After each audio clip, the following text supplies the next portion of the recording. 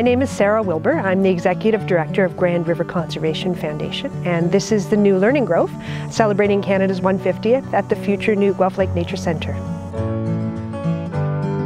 The Learning Grove is a beautiful new 800-tree forest that will grow to become a really important learning area for the future students of the future new Guelph Lake Nature Centre.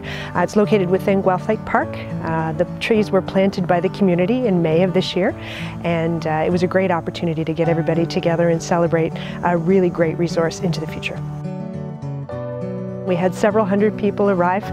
They came in, they found their tree, they had an opportunity to learn a little bit more about how to plant a tree, a little bit about the kind of tree they were planting, and it was a fantastic opportunity for parents to be with their kids, for students from Nature Centre to come out and plant trees.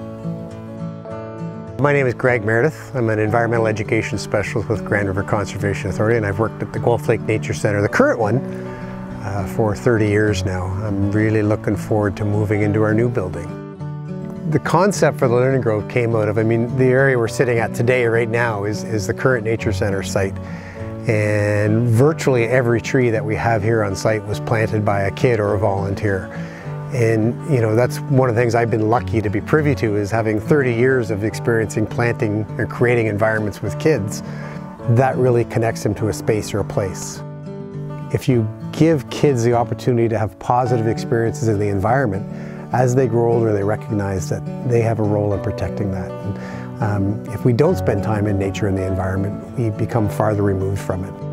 Collectively, with 7 billion plus people on the planet, we really have to think about what our individual actions can potentially cause for climate change. And my hope is that by putting kids in nature and the environment, as they learn that the impacts that we potentially have, and they can walk with a lighter footprint on the planet.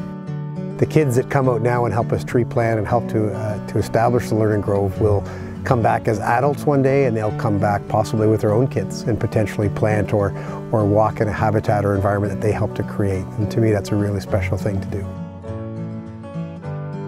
Groups that support the good work that we do at the Nature Centre, the Conservation Authority, that's an amazing thing, that people are willing to give back to their community and give forward to future generations. The Learning Forest is an absolutely vital part of the kids taking part in nature in the future. So, to the Guelph Community Foundation, thank you for providing the essence of what we're trying to do in terms of programs and park programs at the Guelph Lake Nature Centre. You've made all the difference.